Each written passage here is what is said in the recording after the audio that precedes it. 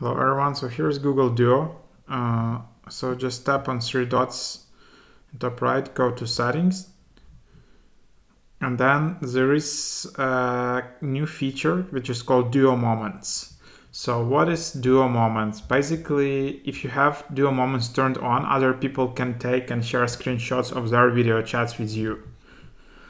So yeah, when you take a screenshot, everyone on the call is notified and the screenshot is saved to each person's camera roll. So there you have it. If you want to participate in that, or just enable this feature, and then you will be able to use Duo Moments. So then you will be appearing in and take in call photos that are automatically shared with the group.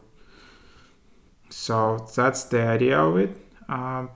You can turn it off. No one can use Duo Moments to take your picture, but your picture can still appear in screenshots if you turn that off.